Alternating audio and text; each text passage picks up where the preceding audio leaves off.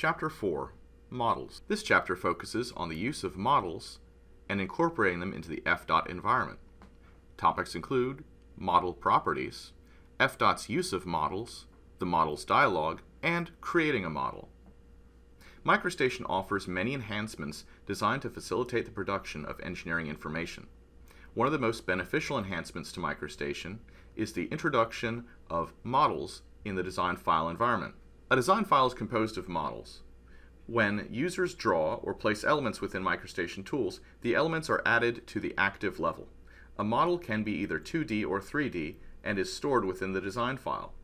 When a design file is created from a seed file, an empty container setup is provided with a default model ready to create a design. If a 2D seed file is used, then the default setup is 2D, while a 3D seed file defaults to a 3D setup.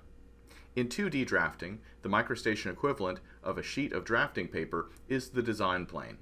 Unlike a sheet of drafting paper, the design plane in a design file is extremely large and allows the user to draw models at full scale. To draw various elements in a model, the user enters data points. Each data point is placed in the design plane with an associated x, y positions or coordinates. The design plane is simply a Cartesian coordinate system upon which a model resides. Each model also contains its own unique set of working units, which theoretically would allow metric and English coordinate systems within the same design file, which you should not do. Every model has its own set of 8 views. The model whose views are displayed or available for display at a given time is the active model. There are 3 types of models: design models, sheet models, and drawing models. Design models are similar to DWG models, model space, which consists of design geometry and can be either 2D or 3D. A design model can also be used as a reference or placed as a cell. In MicroStation, an unlimited number of design models can be created in a design file. By default, the view windows of these models have black backgrounds. Sheet models are similar to DWG drawing layouts or paper space, and are commonly used to compose finished and annotated printable drawings. MicroStation allows an unlimited number of sheet models to be created in a design file. By default, the view windows of these models have white backgrounds. FDOT does not currently use sheet models for its plans production. However, in the next version of the software, OpenRoads Designer, we will be using sheet models. Currently, all FDOT sheets are created in design models. Drawing models are a subset of a 2D or 3D design model, used to apply annotation, dimensions, callouts, and other embellishments to the design. By default, the windows of these models have gray backgrounds. FDOT has implemented the use of models for combining dependent data into a single MicroStation design file on a specific limited basis. FDOT has chosen to use the design model for model creation. One example of the use of models in the FDOT workspace is the FDOT cross-section files. The FDOT cross-section seed file is set up with several distinct models. I'm accessing the model dialog from the primary toolbar. I've had it docked to the bottom of my screen. I'm going to unpin this and drag this into the center of the screen so you can see the cross-section seed file contains a model for existing features, a model for pattern lines, a model for proposed features, a model for cross-sections, cross-section sheets, and cross-section shapes. When a cross-section file is created using the FDOT cross-section seed file, it will also contain all of these models, because again, using a seed file to create a file is simply copying that file into your working directory and renaming it, which is done automatically by the create file program. I'm going to stay in this file to demonstrate a few more things. View groups are predefined for each model within the cross-section file. These are created automatically in conjunction with the models and allow easy access to and switching between models. There's a view group for each model in this menu right here. Another example of use of models in the FDOT workspace is for alignment stations and tick marks at different scales. This allows for the use of one set of level names for all scales, and the users of these files to reference only one of the models with the needed scale. I'm opening up the AlignRD file that I was in earlier. This is the AlignRD file I created earlier, and while of course it does not have any elements actually in it, I'm going to demonstrate what you would typically see. You notice that there's a default model and models at different scales. Those are for the different scales of tick marks. So the numbers and the tick marks can be different scales. So depending on what scale you're plotting at, the numbers and the tick marks will appear to be the correct size on that sheet. So you see it's 1 scale, 10 scale, 20, etc. Typically what you'd have in the master model would be the alignment itself, just the line work. And then in these individual models you'd reference in the line work, and these models would actually contain the tick marks and the number. Let's talk about the models dialog.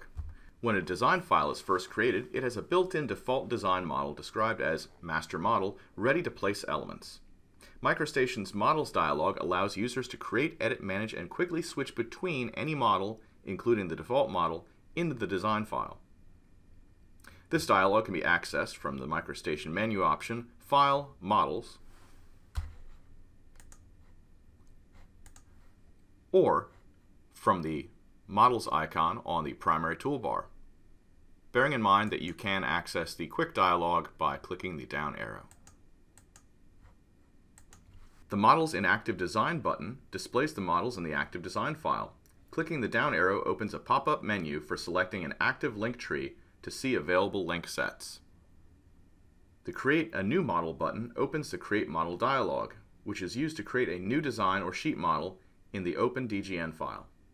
Design models generally contain design elements, while sheet models are used for plotting. And as mentioned before, we do both plotting and design in design models currently, and we'll be using sheet models in OpenRoads Designer when we switch to that. The Copy a Model button does exactly what it says. It copies a model, makes a copy of it. The Edit Model Properties button accesses the Edit Model Properties dialog so you can edit the properties of the model. The Delete Model button will delete models. However, you'll notice that you cannot delete the master model. Import models will allow you to import models from other files. The List Filter button, if on, displays a filter row in the list box that allows for defining a filter for any of the list columns. To define a filter, click on the required filter field, enter the filter parameters. For information on defining filters by string, integer, or Boolean expressions, refer to the tables in Defining and Deleting Filters. This is the list box. It contains all of the models in the active file. It can be organized by the columns at the top. This shows the type of model, whether it's 2D or 3D, the name of the model, a description if there is one, the file in which it is, whether it can be placed as a cell. Creating a model. Working with design models, the user can create one or more discrete models within a design file and move between the various models using the Models dialog. Where a design file contains many models, filters can be set up to display only particular models, but filters are not saved from one design session to the next. The drawing models are the intermediates between 3D design model and printable sheet model. The drawing model can be used for centralizing annotations that need to be shared across multiple sheets. When a drawing model is attached to a sheet, the drawing model's annotation scale is used as the attachment default detail scale. When creating models in a design file, the user has the option to specify whether or not that model can be placed as a cell. If this option is turned on, the model can be referenced as a model or placed as a cell within another model. When referencing a model, the link to the original is maintained, and any modifications to the original will reflect in the reference. When a model is placed as a cell, the link to the original is removed. Exercise 4.1. Models. Creating models manually. Open the MicroStation file, Align RD01. You'll notice this alignment file only has one additional model in addition to the master model. That's because it was not created using the Create File application. The Create File application creates additional models inside the Align RD file. So we're going to create some additional models since they don't yet exist in this file. First thing you should do is access the Models dialog if you have not already done so. You can access it from the Primary Tools toolbar or from File, Models on the MicroStation menu. From the Models dialog, select the Create New Model icon. This opens the Create Model dialog.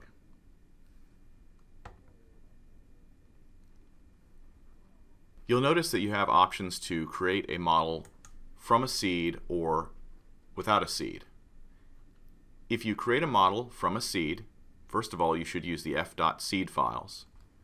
However, if you create a model without using a seed, it's going to create a model based on the properties of your active design file. So for example, if you've created a design file using the f.seed2d seed file, and then within that design file you create an additional model, and you select Design, it's going to create a design model based on the properties of the f.seed2d file, because the f.seed2d file was used to create that file. We're going to go ahead and use just Design. We're going to name this design Align RD 40.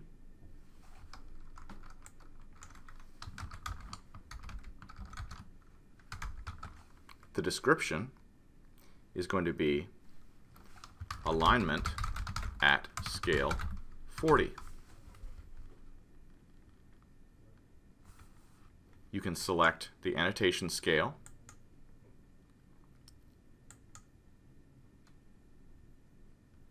and leave the global line style scale that way. This is the checkbox for can be placed as a cell. You saw that in the models dialog here, the check mark indicating that these models can be placed as cells. This is where that checkbox gets checked if you want to be able to place it as a cell. It doesn't really matter. It doesn't affect this specific alignment file to have that checked or not checked. By default, it was off when this dialog was opened, but if you check that box, it's not going to cause any problems. And of course, you do want to check Create a View Group, so it will create a view group down here in the View Groups menu. Let's go ahead and repeat that process and create another one. I clicked on the Create Model button. I'm calling this Align RD. Oops.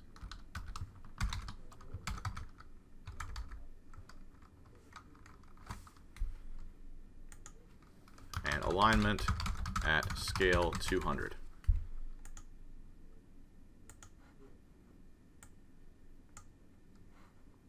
There are two ways in which models are created automatically. Models can be created automatically through the Create File program, which uses commands as the file is opened to create additional models. We saw this when the Align RD02 was created.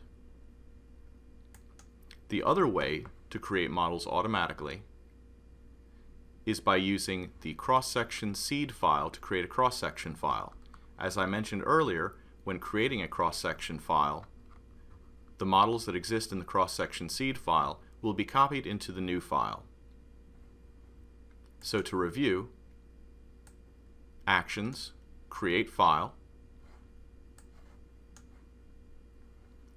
select your project, select the roadway discipline, select Roadway Files. Locate the Align RD alignment layout. Note that it is using the f.seed2d. The f.seed2d only has one model, the default master model. However, the actions listed in the Create File field for actions create the additional models.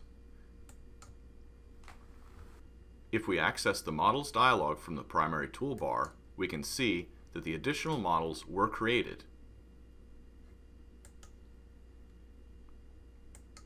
Now locate the cross-section file, rdxsrd. Note that the seed file being used is the f.seedxs cross-section seed file. There are no additional actions for creating models. However, when the file is created, it automatically already contains the additional models of the cross-section seed file.